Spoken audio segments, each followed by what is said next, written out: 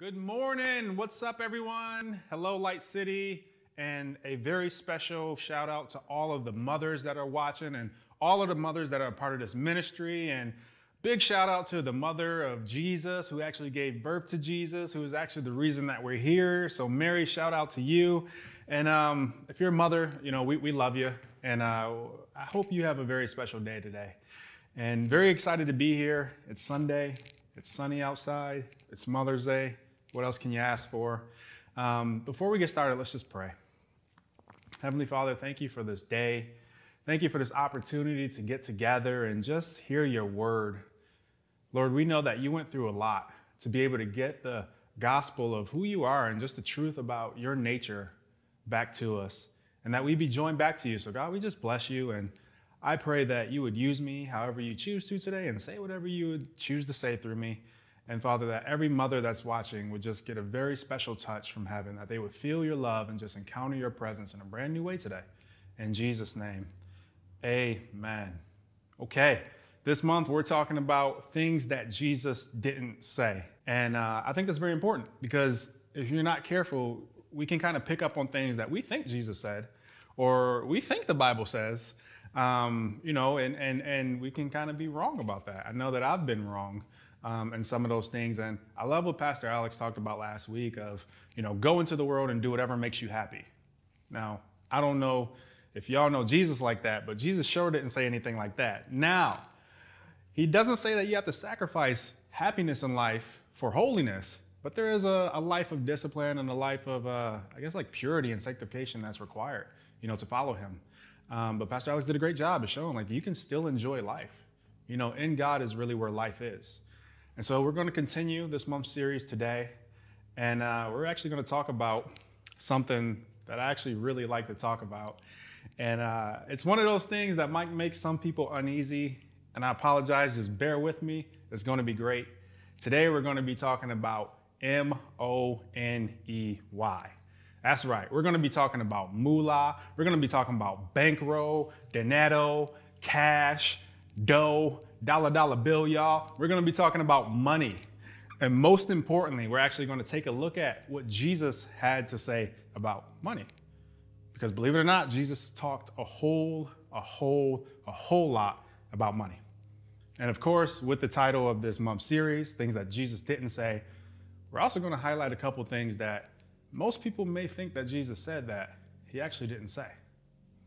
So before we go any further, like I said, I know this concept of money can make some people real uneasy, especially in the church. So I brought a joke. I figured what better way to just kind of, get let down the walls than to hopefully laugh. So I apologize if this joke isn't actually that funny. To me, it was mildly entertaining. And so I can promise you that, mildly entertaining. So in the midst of travel one day, Jesus asked his disciples and he said, "Who do people say that I am?" And his disciples answered him. And they said, "Some say that you're John the Baptist, returned from the dead, and others say that you're Elijah or one of the prophets." And Jesus answered, "But who do you say that I am?" Peter thought, and then he answered and he said, "Lord, thou art the Logos, existing in the Father as his rationality, and then by an act of his will being generated in consideration of the various functions by which God is related to his creation, but only on the fact that the scripture speaks of a Father, a Son, and of a Holy Spirit, each member in the Trinity being co-equal with every other member, and each acting inseparably and with interpreting every other member, with only an economic subordination to God, but causing no division which would make the substance no longer simple." And then Jesus responded unto Peter and said, "What?" So I don't know if that was funny to you, but I promised you mildly entertaining, and hopefully it just broke down some walls before we just jump right into it. You see, Jesus showed us that God's desire and intention for us is to prosper. And he enabled us to do so. He also equipped us to do so. And in the Bible, we see countless times where Jesus actually encourages us to do so. You see, money and prosperity, I know it's a funny topic. I'm not going to lie, especially in the church. And, I'm sure there's some reasons for that, but it's also a very misunderstood topic. You see, the funny thing is that money is something that everyone needs. but don't nobody want to talk about it, especially in the church. It's like you can talk about salvation, you could talk about, baptism, you could talk about prayer, but don't talk about money. We get a little uncomfortable with that. And what I really like is that Jesus wasn't afraid to encounter these situations and talk about money.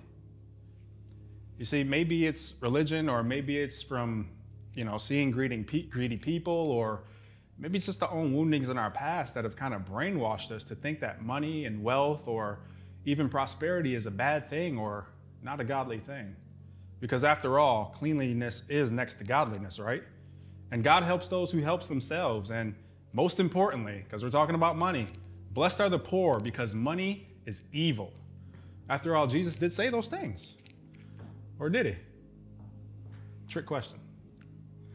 Again, Jesus showed us that God's desire, Jesus said that he only came to do what the Father told him to do and what he showed him to do. He only said what the Father told him to say. And Jesus showed us that our Heavenly Father, God, Almighty, Abba, desire and intention is for us to prosper. And he has enabled us, equipped us, and he encourages us to do so. You see, it's funny because these things can be very easily taken out of context. Lots of things about money and lots of things that Jesus said, if we're not careful, can just be so misconstrued by religion. Because Jesus didn't say, blessed are the poor because poverty is good, or that living an extremely humble life with just enough to get by is the will of God. He didn't say that. In fact, for him to say that would contradict everything that the blessing that Jesus came back to earth to restore to us, it contradicts everything that he did. You see, this would certainly contradict scriptures and phrases that Jesus said in the Gospels, like John 10:10. I came that you might have life and life more abundantly. Or in another translation, it says, I have come to give you everything in abundance, more than you expect, life in its fullness until you overflow. And for money to be evil, it would also contradict Luke 6:38, which says, give, and it shall be given unto you, a good measure, pressed down, increased, multiplied, will it be given back to you. Now, just a little bit of the JT paraphrase there. But if you think about what Jesus said, how can you give if you don't have anything? And if increase in wealth and abundance was bad, then why did Jesus say that when we give, it'll be given back to us, not just equally, but multiplied in abundance? You see, in 2 Corinthians 8 and 9, Paul tells us that one of the main reasons that Jesus actually came here to this earth, one of the main reasons that Jesus came here for us was not just so that we could go to heaven when we die, although very important. Super glad Jesus came to do that. That is utterly utmost important. Can I get an amen? But Paul tells us in 2 Corinthians 8 and 9 that Jesus, though he was rich, he actually chose to become poor for our sakes. Why? So that through poverty we might be poor? So that through his poverty we might just have enough? So that through his poverty we might have less than enough? No. You see, the Bible says that for our sakes, Jesus became poor so that we might become rich. Now, to help you out, I did the homework. I looked up in the English dictionary, in the Greek lexicon, in the Hebrew Bible. I was even going to look in a Spanish dictionary, but I didn't have time. But I really looked at what this word rich means, because after all, one of the reasons that Jesus came here to this earth was so that we might become rich. What does that rich mean? Well, see, the English dictionary defines rich as wealthy and abundant. The Greek lexicon, which is one of the more accurate of course, the Bible translations, means rich and wealthy.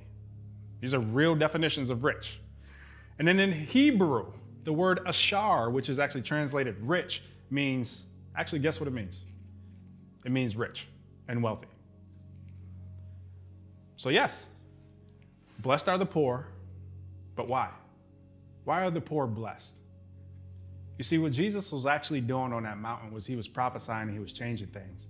And I believe he was saying that blessed are the poor because I am here. You see, what Jesus did was he restored to us his blessing.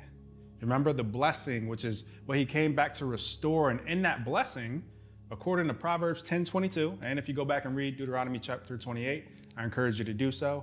The good thing is Jesus took away the curse, and we live in the fullness of the blessing.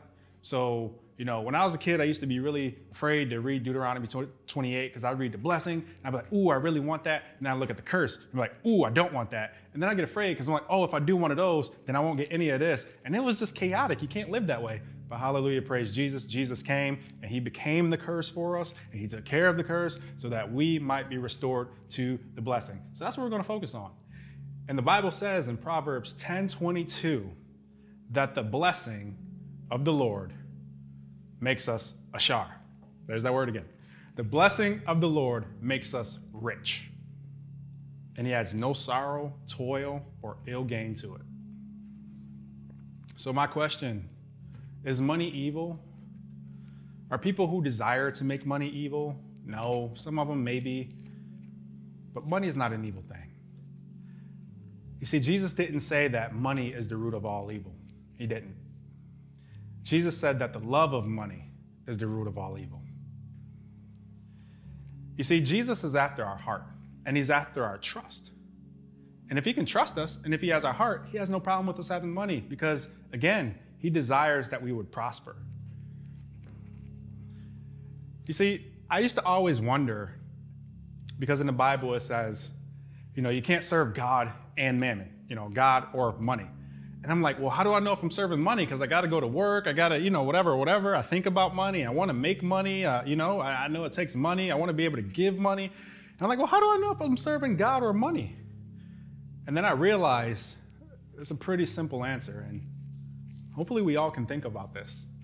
Because money isn't evil, but the love of money is. And I realized that a very good indicator, kind of a litmus test to find out if you're in love with money over God. Simple question. Are you willing to put Jesus on the back burner for it? And are you willing to do the wrong thing to get it? You see, I know a little something about doing the wrong thing to get money. So I'm going to be honest here. All right. So many of you don't know this part of me, but when I was growing up, let me just say, I know what it's like to be poor. All right. So this isn't some, one of those prosperity messages where we're like, being poor isn't real and, the struggles aren't real. Struggles are real. Okay. It's just, I didn't know the truth. It's the truth that sets you free. When you realize what Jesus came here to pay for, your whole life changes and the whole world opens up to you. But I know a little something about being poor. When I was a child, I remember being homeless at different stages in life. And, my mom did the best that she could. Amazing mother. Hey, Mom, if you're watching, I love you. Happy Mother's Day. But I remember just, my father wasn't around and we went through some rough stretches. And I remember different times in my life being homeless and living in shelters and living in and out of hotels and not really having enough, all right, to say the least. So I know what it's like to be poor. And I also know what it's like to be driven by mammon and money because at a very young age, when going through that, I made the resolve that, I'm going to get money. I'm going to get it. I'm going to get it. I'm not going to be poor when I grow up. I'm going to do whatever I got to do. And, that led me into doing some very silly things and also some very dangerous things. Man, I've done a lot. I've stolen vehicles for cash. I, sold drugs for cash and even did some more silly things. Like, for instance, I remember growing up, 6th grade, I tried out for the school band and I kept getting in trouble, so I got kicked out of band. All right, got kicked out of band. I just wanted to be a little drummer, I saw the movie Drumline. I was like, oh, that's what I want to do. And then I got kicked out of band and I was like, you know what? Forget that. So I got on my computer and somehow my uncle, or actually my cousin and I, had this random idea because we still had all of our band paraphernalia. We put on all of our band paraphernalia and we put together a fake fundraiser letter and said, something McClintock School Band, would you like to give a donation to help out the school band? And in return, we'll send you Darien Lake tickets. Well, it's actually called Carowinds in Charlotte, but you get it. Darien Lake tickets. We'll send you Krispy Kreme donut coupons. We'll send you movie tickets. We promised the world. And we went door to door, knocking and showing and putting on our little 6th grader face. Hello, would you like to help us? And we collected a boatload of money. But see, I was driven by money. I wasn't serving Jesus. I was willing to do the wrong thing to get it. I got plenty more stories, but I can't even go into it. But What I can say is from a very young age, I always had a desire to make money. And then I'll be honest, when I grew up and I started getting back into church, I kind of felt guilty about that. You know, like, is money wrong? Is it wrong for me to want to have it? Is it wrong for me to want to make it? Because I can't pretend like I don't. You know, I go to work every day and, you know, I want to be a big baller shot caller, not just so I can blow it all on myself. No. Although I do want to enjoy things, I want to be a blessing. I want to change the world. It doesn't take looking too long to realize that in order to change the world, you got to have some cash. You know, that Crystal Ridge Dream Center took some cash. Building training centers takes cash. Orphanages, group homes, you want to start a business, you want to employ people, you want to go on a missions trip, do you want to send others on missions trips? That takes cash. All of these things, it takes money. We can reach people without it, but we can reach even more with it. And I'm a firm believer that, you know, the Bible says Jesus ain't coming back until the gospel is preached to all the ends of the earth. How does that happen? Does that mean people physically walk to the ends of the earth and find every single person? Maybe. But you know how I think it's going to happen? Technology. And you know what technology takes? Money, and lots of it.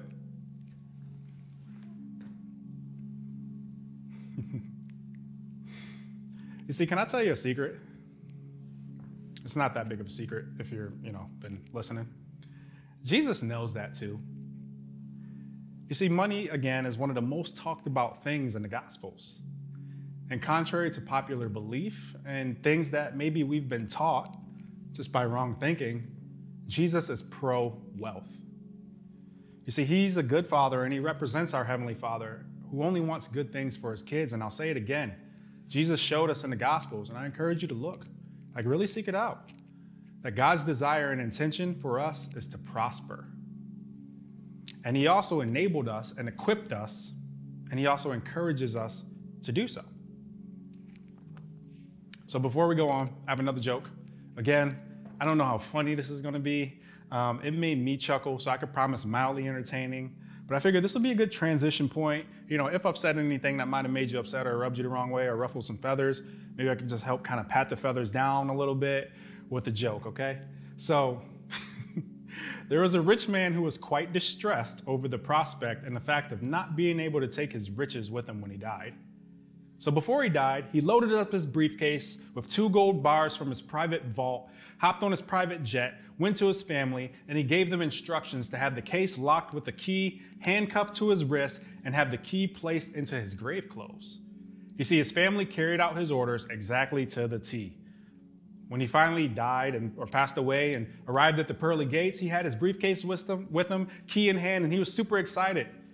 He ran up to St. Peter, and St. Peter asked, "What do you have in your suitcase?" Very proudly, the man unlocked the case. He opened it up, and he displayed his 2 gold bars. And St. Peter said, "Oh, nice. Okay, you brought pavement." You see, if you don't understand that joke, in Revelations, the Bible tells us, there's a passage of scripture that says, and the 12 gates were 12 pearls. Okay, John is having a vision. And in this vision, he's actually seeing into heaven. And so he's actually getting a glimpse and seeing things of what heaven actually looks like. And here's what the Bible has to say. Here's what John has to say. He says, and the 12 gates were 12 pearls, and every several gates was of 1 pearl, and the street of the city was of pure gold. Hear that again. The streets of the city were of pure gold. Now, this ain't make-believe. This is in the Bible. If you believe the Bible, you have to believe this. The streets of heaven are pure gold.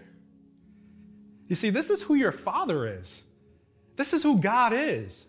He's wealthy. He has an abundant mindset, a rich mindset, an extravagant mindset. If I had a whole bunch of gold to blow, I'm probably not going to pave the streets. You know what I mean? I'm not going to pave the city of Buffalo streets with gold, but this is who he is.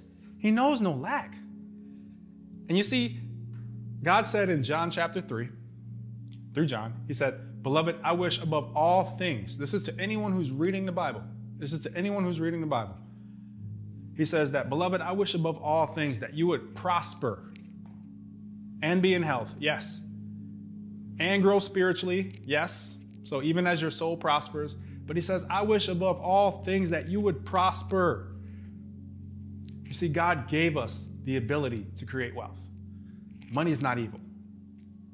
The question is, what are you going to do with it? Because again, like as this says, God's desire is that we would prosper and have more than enough, even as he prospers.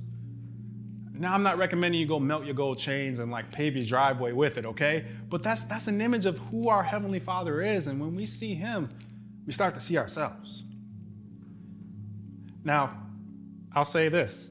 Some people are like, oh yeah, prosper in heaven or streets of gold in heaven. Yes, that's true. But we also pray here. Jesus instructed us to pray that right here on earth, that we experience life as it is in heaven. So where? Right here on earth. When? Right here, right now. And why? Why does God want us to prosper so much? I think that's the big question. And I think there's many answers. I don't know that I have the liberty or the time to go through all of the answers, but I'll say two. I'll say three. Number one, because God loves us. You know, I didn't have the pleasure of growing up with a father, so I can't really speak to, my experience with a father literally comes from Father God. You know, I had a grandfather who's amazing, who just passed, and, pastors and mentors and coaches, but like my relationship and my understanding of a father has literally come from Father God, and he's who we want to be like. And like, think about it, like a good father would want their kids to have the best.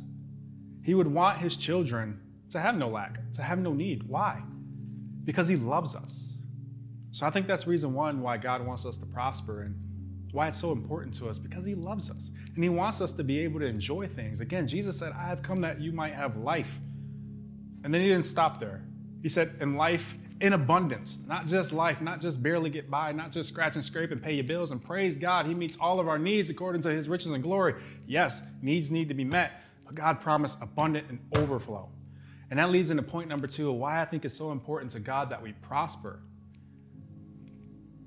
And I think it answers it actually in the Bible. It says that in 2 Corinthians, so that we would have more than enough to be able to give into every good work. You see, when you have more than enough, you're able to be a blessing. When we have more than enough, we're able to do some things. We're able to fund some things. We're able to answer other people's prayers. How would it feel for us to start to become answers to people's prayers? There's a family out there who's believing for a new vehicle. How would it feel if not only did we just pray that, pray with them that God would meet that need, but that we're so blessed and we're so abundant, we're able to help them with that. That single mother with those kids, that we're able to help her with that new vehicle.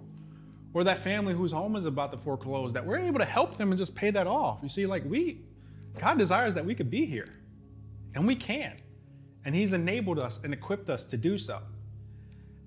And reason number three, I believe it's really important to God that we prosper is, in Isaiah, God says that I will use you as a symbol of my covenant.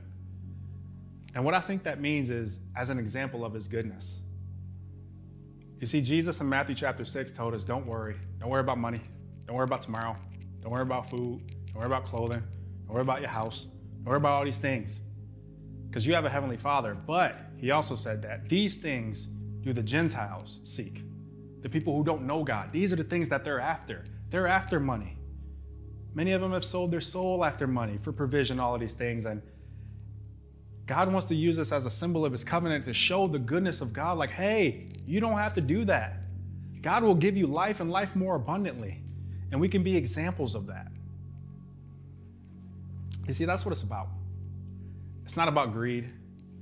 It's about experiencing the love of God. It's about living in that life and life more abundantly. It's about giving to those good works. And good works takes money sometimes, especially here on earth. So as we close, I would like to pray. And before I do, I shared the story about how growing up, I always had a desire to make money. And it was definitely twisted at a young age because I saw, I didn't see money. And I got tired of not having money. And so I vowed to get it. I vowed to never be poor. I vowed to, make sure my kids always had lunch money, all of these things. And that drove me in the wrong direction.